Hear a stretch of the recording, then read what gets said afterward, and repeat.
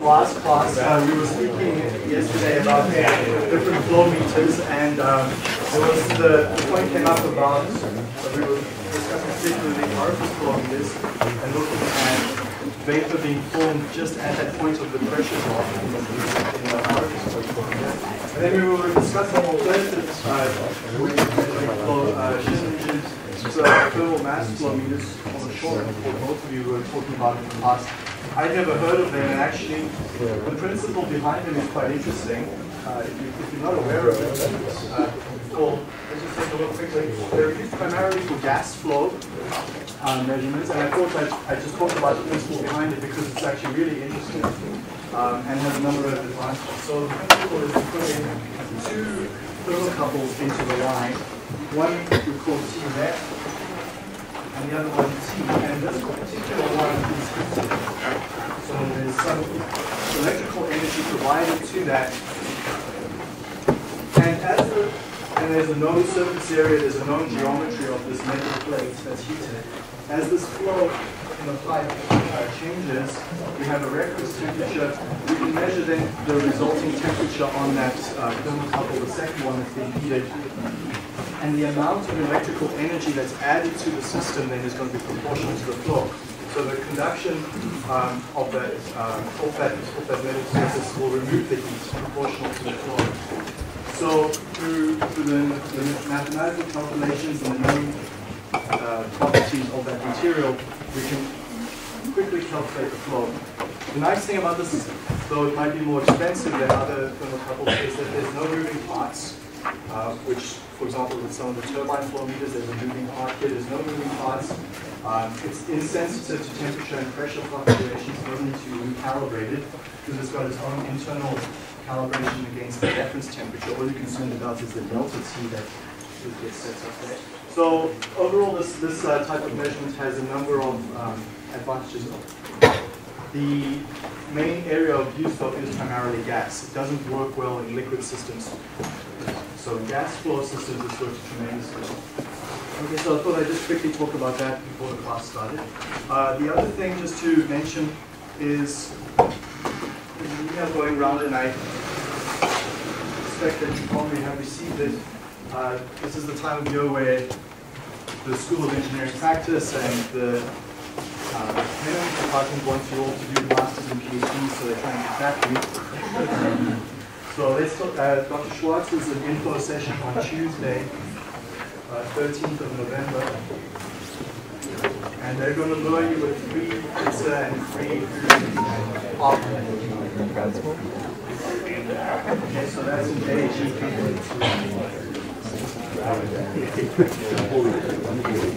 Okay, so that's an opportunity for you to ask questions about the graduate school. Talk about what are the options for funding. There's good funding for grad students if you're doing masters or PhD. You can get most of your tuition paid for. Career paths and options. But this one, I mean, in all seriousness, yes, they are trying to advertise this, but at the end of the day, it's an economic evaluation. If you want to see it in pure dollar terms, you can go back and look at what that means monetarily. Those 2 years that you're not working, or 4 years, 5 years if you're doing a PhD. What does it mean in terms of economics for you? We've looked at that in this class already on a few occasions. And there's actually was another Globe and Mail article recently talking about the economic benefits of university, and so I'll post that onto the website. It's online on my to-do list. Okay, so those are just two things before we get started. And the final thing, two other things, is I've posted a link to the course website on various flow measurement alternatives. So there's this website that Dr. Marlin has set up, and I can give a link to that. And then the last thing is I will post an updated STL memo maybe later today, also the chance to check out this afternoon or first next week, that talks a bit more about the expectations for that report. Also on just some timing issues, I was talking to the floor class this morning about it. This is a time of year, obviously, that's tremendously stressful for you. And the instructors recognize it, not to a greater or lesser extent. But I definitely recognize that you guys are heavily loaded with other projects in your other courses. So On that, there is no tutorial on Monday. So that 2-hour period that you have free, I would let you choose what you want to do with it, but obviously one good way to spend that time is to work on the SDL projects. Classes next week, there will be classes next week, at least on the Tuesday and Thursday. I'm not sure about the Friday yet. I do need the Tuesday and Thursday class to cover some important material that is for the tutorial the following week. Now the tutorial the following week, so next week there's no tutorial, the week after that there is a tutorial. That's not a group tutorial. You're going to be rearranged into groups of 3 and working with someone who you've never worked with before, and you're going to be troubleshooting the plant. And you have 25 minutes to do it, and then you alternate between the triplets. So that tutorial sessions will be about 30 minutes per person times 3, so it's an hour and a half. And the hand-in is at the tutorial. So you troubleshoot the process, you hand it in, and you're done with it. So we're going to learn how to troubleshoot processes in a methodical manner next week in class, and then we're going to apply it in the tutorial the week after. So that will be the last tutorial for this course. And then you're into SDL projects and presentations and write-ups for that. So this course is not too much left in terms of your workload, but I do caution you to manage your time well for your SDL project so that that doesn't take a back seat with respect to your other work. Okay. So, any questions on hand-ins and timing and so on? That's unclear. So let's take a look then at this topic. This is flexibility. This is on page 42 of your printed notes if you're looking for it. And essentially what we're going to look at is the principle. Last class we were looking at steady state operation of the process and establishing operating windows. Now we're talking a bit about dynamic responses, and we're going to find out, can we tell how our plant will handle disturbances? Okay, so essentially we want to achieve our set points, and we want to be able to compensate for the disturbances. This is the same idea of steering a car. So driving a car is a perfect example of feed forward and feedback control. So you've got feed forward control based on what's coming up ahead of you on the road. There's disturbances and you're compensating for that. And feedback control as well. So you've got your gas pedal creating acceleration and achieving a certain speed. So a manipulated variable to achieve a certain desired set point, which is exactly what cruise control is looking at, or your foot and eye, and looking at the speed on the speedometer. So we want to do the same with our chemical processes. We need to steer the process. The topics in today's class heavily require the concepts from 3P. We're going to look at multivariate input-output systems, and we have to understand those to understand this section.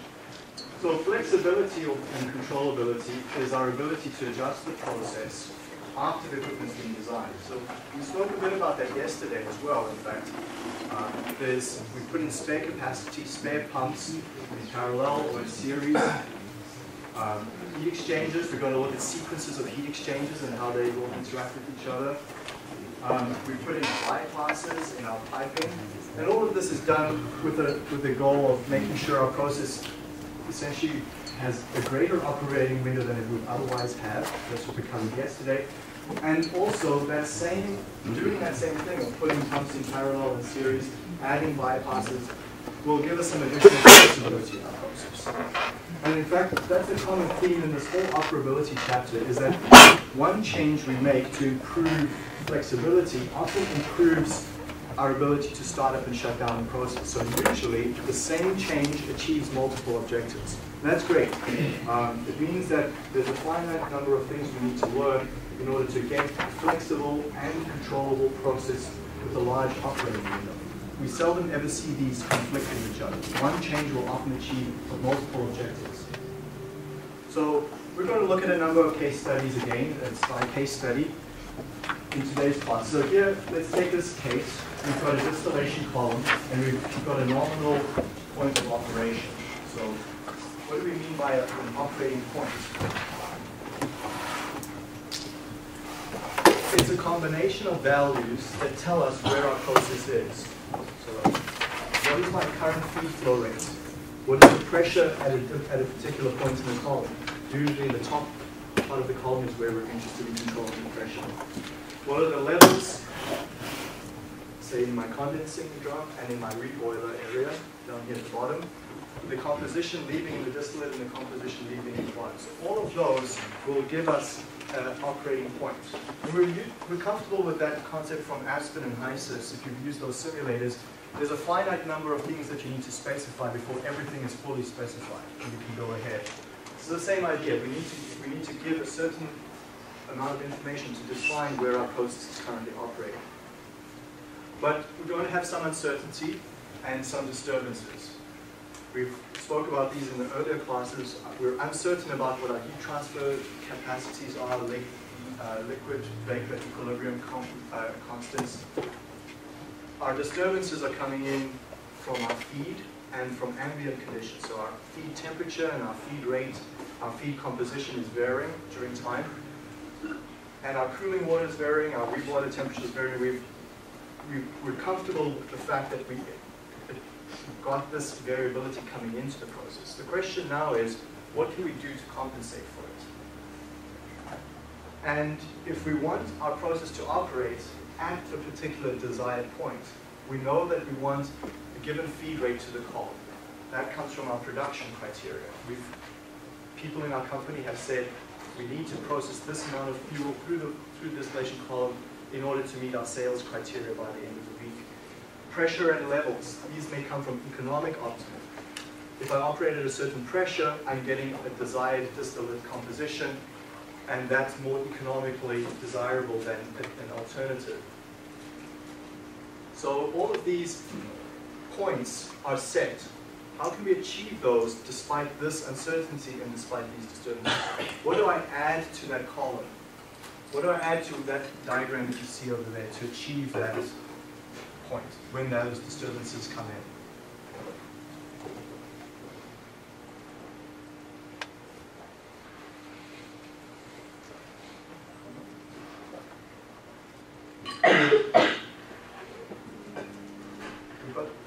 We've learned this from 3P, from our feedback control. I want to achieve those certain feed flow rates. I want to achieve a certain desired pressure in my column. What do I need to add to my flow sheet as shown here to get that? Inlet control valve. Inlet control valve, so over here. Anything else? And how would I control the level in my condenser? How would I control the pressure in the top of my tower? Heat input into the reboiler will affect composition down here. Heat input into my condenser up there will affect pressure. So what I essentially am aiming for is to add a number of control valves to my process. How many do I add and where do I add them? That's the part that we're trying to understand. So it's one thing to recognize that we need to add control valves. We definitely will. But for example, if I wanted to control my reflux ratio, how much distillate I return back to the column versus how much I take off. So the ratio of the split over here. Where do I add valve or valves to the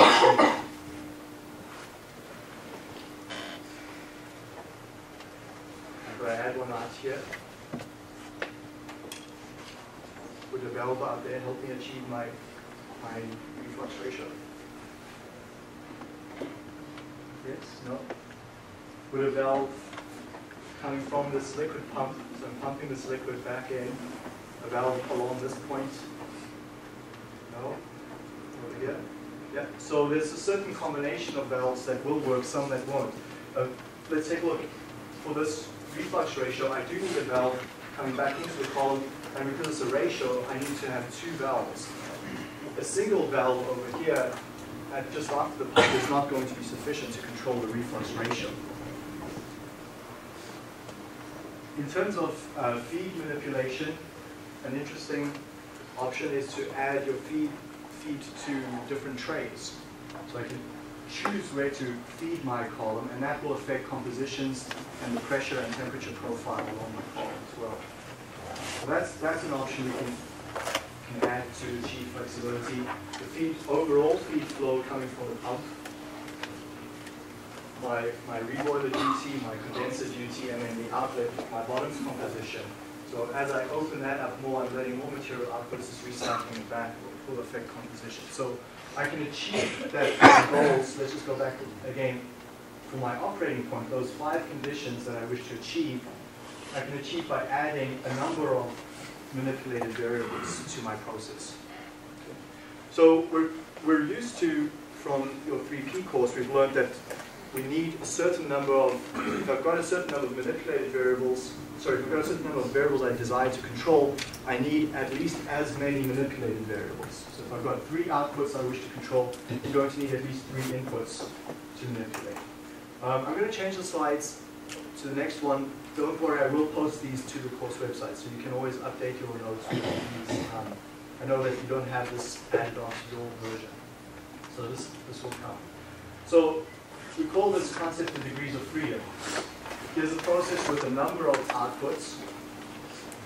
The pressure leaving the column that I would like to control. There's the level that I'm controlling over here. There's all sorts of flows and temperatures in that reactor. The general principle here is that the number of variables that I wish to achieve, I need to have the number of valves at least equal or exceeding that. Okay, it's not a guarantee, however, that I will be able to achieve that control. But at a minimum, I do require that. If I have fewer degrees of freedom to adjust, I'm not able to achieve that final output. And if I meet that criteria, however, it is no guarantee that I'll be successful to achieve my goal. And we'll see some of that coming in the examples today. But it is a minimum requirement. Okay, so what we're going to learn here is actually just a recap of 3Ps, multi-input, multi-output section. So we need these relationships between our adjusted and our controlled variable. And the key is that it must be a causal relationship. If I change my manipulated variable, it's a no good having that as my manipulated variable if it doesn't affect my output variable. So it must have a causal relationship there. But remember that we're going to see interaction when we have multi-input, multi-output systems. So let's quickly recap what interaction is. So 2 drivers, they're trying to achieve different goals, independent positions. Okay, so they can go independently of each other. There's no interaction between driver A and B, or green and blue here. If there's interaction in the system, we can consider them to be combined with some sort of spring. So if I change one, the green car moves forward, it's going to pull the blue car with it. Okay, so there's some interaction between those 2 systems. That's clear. And then there's the extreme case of that is when they're completely linked. So if they were connected by a steel beam, for example, then when one changes, the other changes by the exact same amount or some proportion to it. Okay, so this is the ideal case where we're able to manipulate our variables independent of each other. If I want to achieve composition at the top of my column, it would be great if I could do that without affecting the composition at the bottom of my column. But in practice, that's not possible. If we change one, inevitably after some time, the other will end up changing as well. Okay, so we can almost, for many practical cases, we have interaction. There's some cases where we do have no interaction. Those are great because we can design the control loops for them independent of each other. But the moment we have interaction, we need to take a more careful look at how we design that control system. And then this particular case is when they're linked, essentially if we're controlling one, we're automatically controlling the other. Okay, so it's not possible to try and make the blue car there go twice as fast as the green car for a period of time. So when they're linked like that, we recognize that controlling one automatically controls the other. So they're linear dependent in those cases.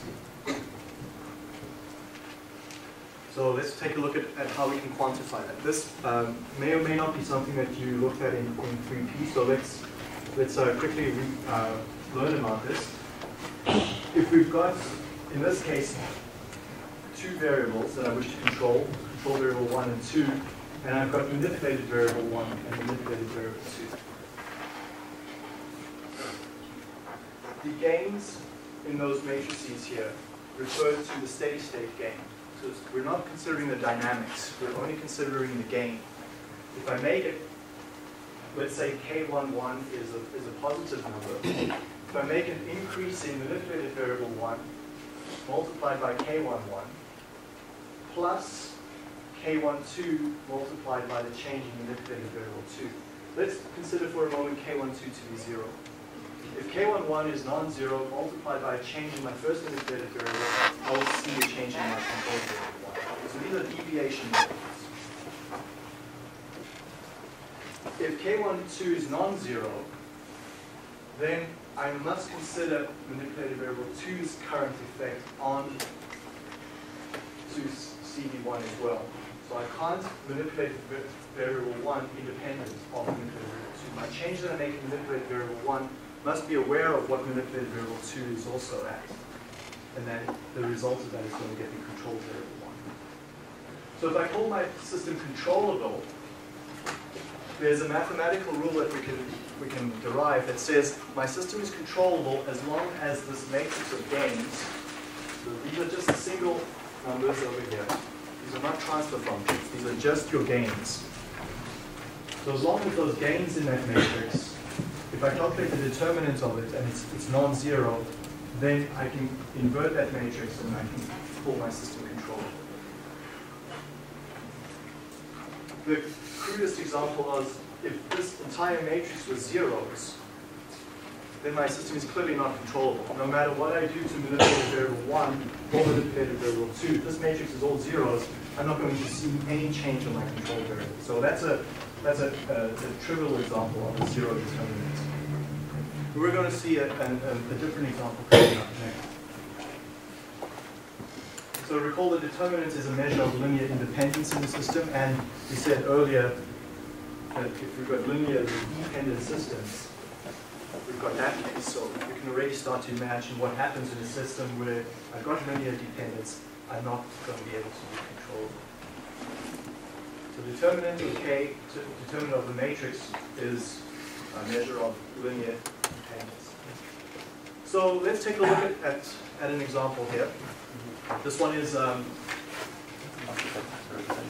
case where I wish to achieve two goals.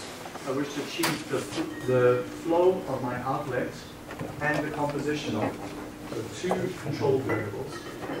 And I'm going to adjust the flow of stream A. So there's some sort of species in the stream, species A, and it's got composition X subscript A. So this first stream, I'm going to manipulate the flow with this value. The second stream contains no A. Let's call this a solvent stream, for example. So this is a solvent coming in at a different flow rate, Fs. In composition of A is 0. There's no A in that stream. I wish to control, however, the blend of that. So what is my blended flow and my blended composition? What would be that matrix, the transfer function matrix of gains look like? So what would this matrix look like if you had to derive that? What would you consider, at least in the derivation?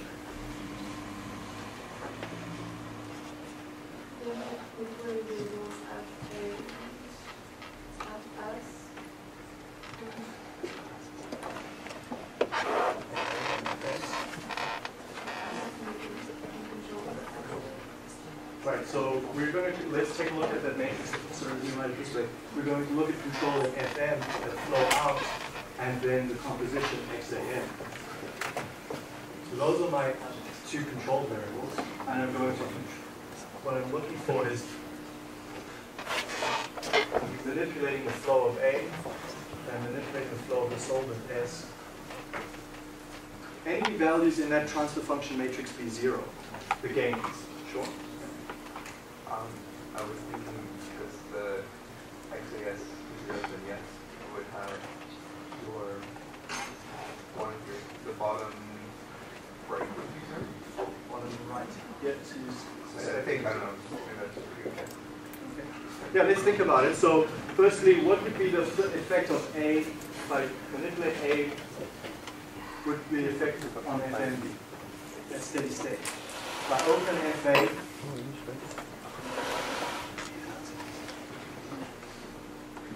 FM is going to go up, so we're going to get a positive number over here. If I open FS, I'm going to increase FM as well. So both of those are going to be greater than 0.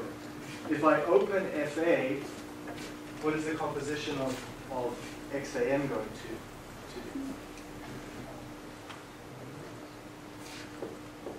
do? Increase as well. If I open FS, what is the composition of XAM going to do? Increase. Okay, so at the very minimum, we can at least determine our signs. If we wanted to spend a bit more time on it, we can do our mass balance and our composition balance and determine that FM in deviation form is FA plus FS in deviation form. So that's my overall mass balance.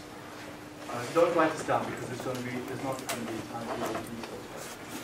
The main thing here to recognize is that if I open FA, yes, XAM is going to increase. This constant out here is my, if you did the calculation in deviation form, is the flow rate of solvent divided by the flow of solvent plus A squared. So every one of these are positive quantities in one positive term. If I open Fs, we correctly said that the sign of that gain is going to be negative, and we see that coming through in the transfer function at steady state as well.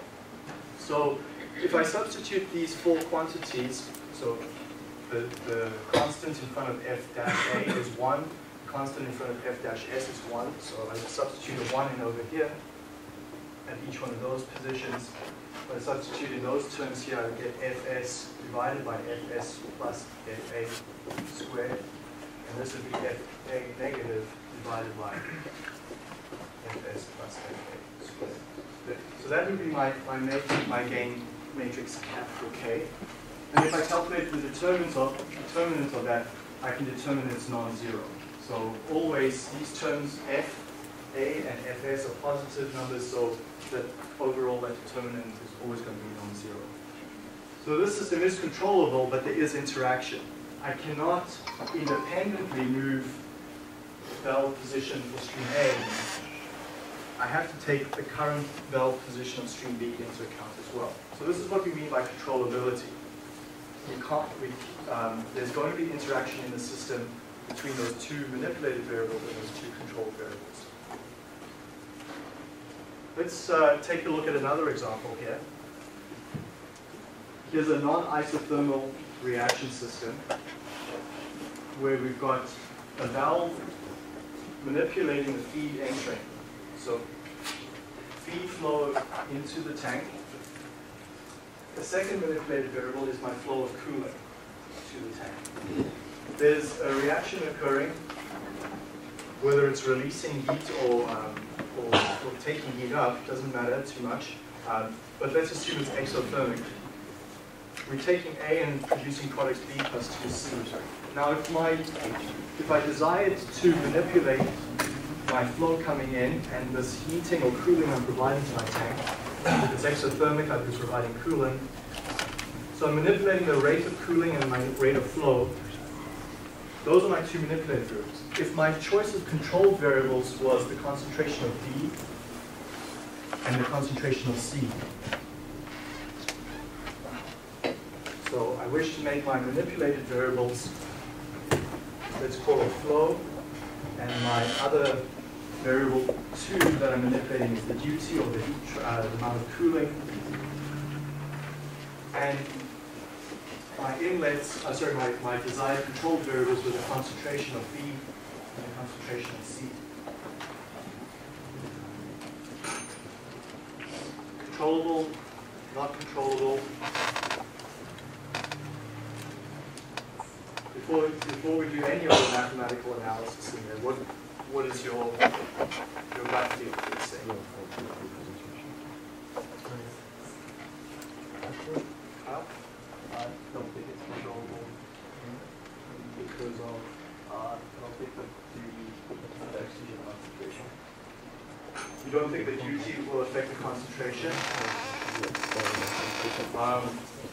So let's take a look. If I increase my duty, if I add more cooling, I'm going to reduce the if I add more cooling, I'm going to reduce the temperature of the tank. If I reduce the temperature of the tank, my rate constant changes.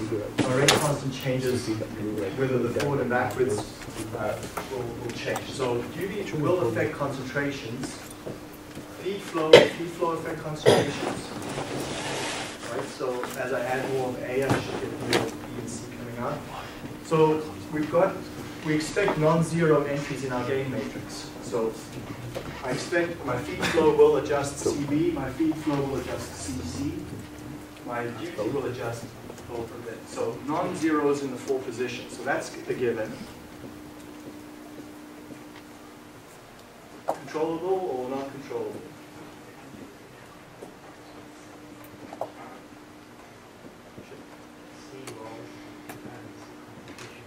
Yeah, so here the issue is that C, the concentration of C is always double that of B. If I'm producing B in 1 mole, I'm producing 2 of C.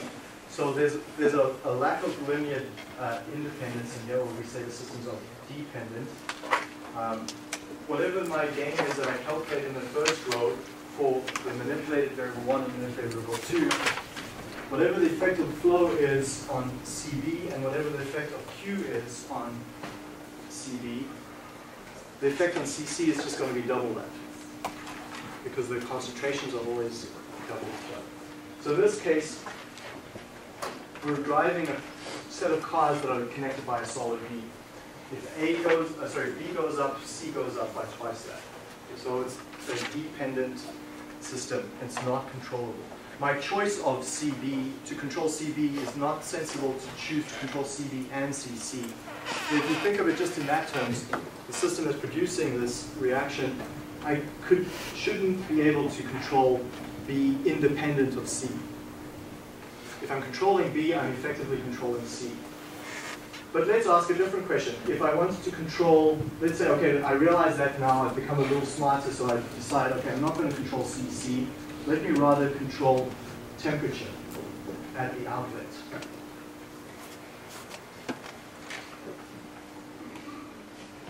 Okay. Will the flow rate F, we've established that the flow rate F will affect CB. Will the flow rate F of my incoming stream here affect the temperature at the outlet? So if I add more feed material, I'm going to add or change the heat capacity in the tank, so that's going to adjust. So concentration and temperature will both be manipulated by the feed and the duty. So I'm going to get a set of non-zero constants in that matrix, so 4 non-zero constants. And this, if you work through the mathematics of it, it's a non-linear derivation that you then linearize and do your Laplace transforms on it. You will get a set of 4 Ks, and you'll end up with a system that's interactive. So I cannot control the concentration independent of the temperature. That also makes intuitive sense. If I increase the temperature in my tank, my concentration of B is going to go down. So I'm moving my rate constant around. So, sorry, concentration of B will go up, depending if it's endo or exothermic reaction. So B's concentration cannot be adjusted without temperature and vice versa. So it's an interacting system, as we had before. So this just gives you an idea of what controllability is about, so that we understand that. Okay, let's look at some other examples. Then, if I'm looking at controlling, I've just the notes that you have slightly different terminology. I've just made it a little clearer. We want to maintain stream A's effluent. So here's stream A coming in as cold. Its effluent on the other side of the heat exchange, and that temperature T over there. I wish to maintain that temperature at the desired value T. So one controlled variable.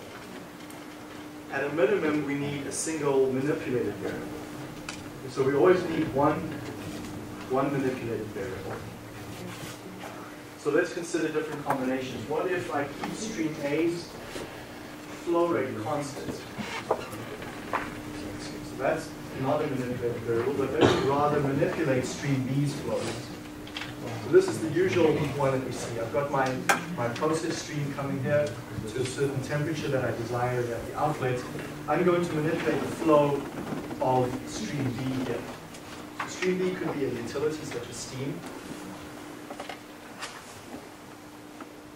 That's one that we've seen before. But now let's also consider, that's not the only manipulated variable we could pick. There's some others that we could use. We could say, well, what if stream B is constant, and then the flow of the stream I'm trying to control the temperature for? So this seems a little unusual. I'm trying to control this stream's temperature by manipulating its flow. What would that look like? And then could we consider this case here? We have got two constants. I'm not able to manipulate the flow of A or of B. This happens quite frequently. When we do energy integration on a flow sheet, stream A is maybe the stream going to my distillation column, and stream B is some other stream from my process, but I'm not able to manipulate its flow. I know that it's a hot stream available to use, but I'm not able to manipulate its flow rate, because if I do that, I'm going to disturb another part upstream or downstream of the flow sheet. So I'm not able to manipulate the flow of either stream, but can we still control that temperature of the flow? Okay, so let's take a look at the first option. What would that flow sheet look like if you're manipulating only the stream B's flow to achieve temperature? This is the one that we've seen before. Okay, so we're comfortable with that one. But let's take a look at the second case. I could conceivably do this. There's nothing stopping me from manipulating this flow upstream of A to adjust its temperature. But as we've said here, it's not typical to do this. Right? It will work, but usually if the temperature of that stream is important, the flow is often also important. You can't go adjust one without the other, without thinking of the other. Usually the flow and the temperature of those streams are important. And then the last case that's quite interesting is we can actually achieve control of that outlet temperature without manipulating either flow. So I'm not changing the flow of A and I'm not changing the flow of B, but by using an interesting bypass setup over there, I bypass the amount of flow needed to control that bypass flow rate to achieve that temperature. So that's an interesting alternative option. And the other nice thing about that final setup is the fast dynamics. Very, very rapid dynamics. We've looked at dynamics a bit in the tutorial on Monday. We spoke about heat exchangers and steam and condensate and different dynamics if you're going in different directions. Here, there's very, very rapid dynamics because you don't have to wait for a change in flow. Over here, if I have to manipulate this flow of stream B coming in, there's a while before that change actually takes effect on the temperature. So there's a time delay and there's first order or second order dynamics that kick in. But bypass is incredibly fast. I open that valve, I'll immediately see a change in flow, and then I've got mixing, which is instantaneous at that point of impingement. So very, very rapid dynamics to control temperature while still maintaining constant flows. The only thing you now have to think of here, which I said, is how am I going to start up and shut down the process? Okay, so if stream B comes from downstream, let's say this goes into a reactor, which is over here, and stream B is the outlet of the reactor that's coming back in to heat up. How am I going to turn this process on for the very first time during startup? So we'll talk about that in the next class. Some interesting things you can do to start the process. So energy integration saves us a lot of money. We have to, though, be careful on how we control an instrument, and also think about startup and shutdown. Okay, so that's a nice illustration of that. Can we do this? So I've got stream A.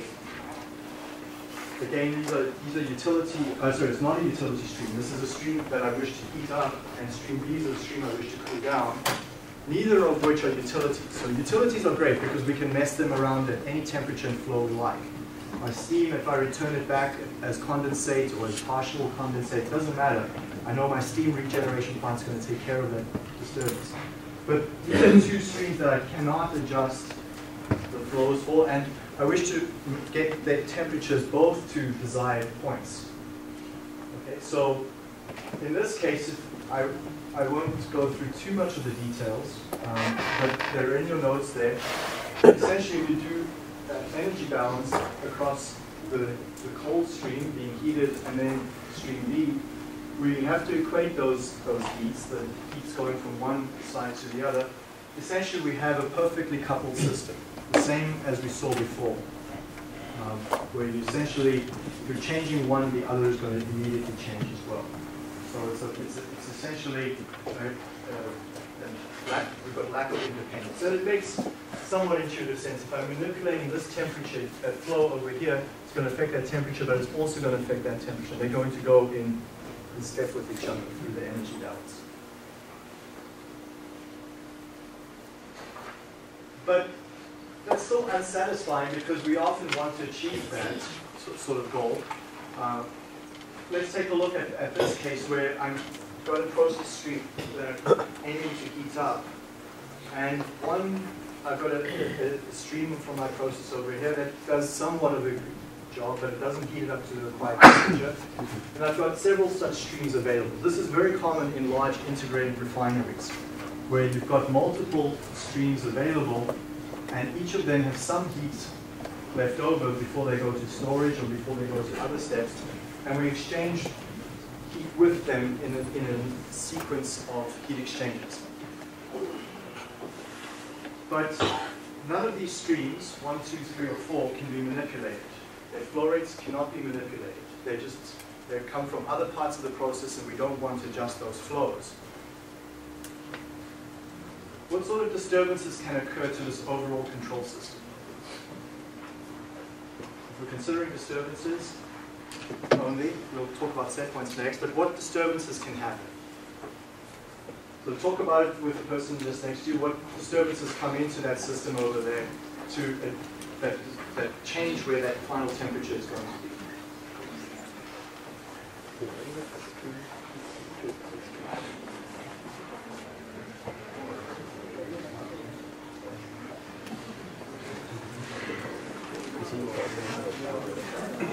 No, that's damage. And also, we can already address the second one. What set point changes would we expect?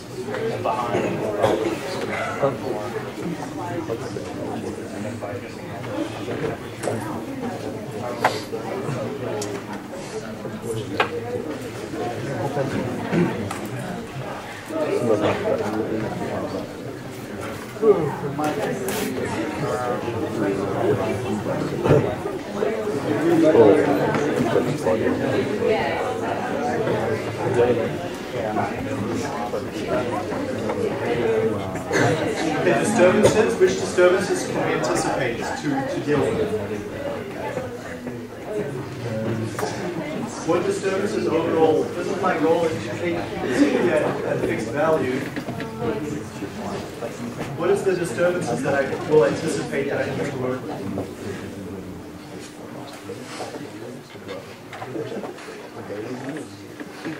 I guess the temperature is coming from the top, and then maybe the flow is coming from the left.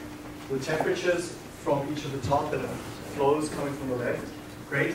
What set point changes are going to need to occur here periodically? So coming back to the disturbances, these streams over here can have variable temperatures coming in, depending on how those units upstream or downstream are operating. There's also a disturbance in the temperature of my feed coming in. So if this feed comes in lower, I'm going to need greater amounts of heat transfer at those subsequent units. And then there might be set point changes called for periodically in my final temperature over there. So depending on all of these, I need to be able to have a system that can handle it. What way can I add flexibility to this overall flow sheet to achieve that? Well, so there's not enough time really too much to think about it first. So I'll just show one particular is again adding a bypass around just that final heat exchanger. So we're using these streams up here to get most of our heat requirements, and then the final heat exchanger we can bypass around it to get just the balance of heat required. So that will allow us to achieve the set points called for periodically in this outlet temperature. And opening and closing this valve will also allow us to compensate for differing temperatures and inlet flows coming from those streams that we were exchanging heat with. Okay, so both of those goals of disturbance rejection and set point changes can be achieved with that modification to the flow sheet. So we're starting to see a few things in common, a lot of bypasses and parallel circuits being set up in our plants. So this is a common way that we enhance our process. Remember, we started this operability section by saying operability is it's something that's hard to define, but overall what it does is it allows us to make our processes easier to operate, more almost pleasurable, so it's less of a pain in the ass to operate every day. So this gives us that flexibility and controllability to improve how we move our process around. There's another one here that's been added is if even these four systems in sequence don't provide the required heats that we need, then we have, and this you'll see in refineries quite a bit, is we'll add in a subsequent furnace. So this furnace then will provide the additional amount of heat. After we've already heated it up, we then say, well, we recognize it's not going to be enough, then we need a final furnace to get the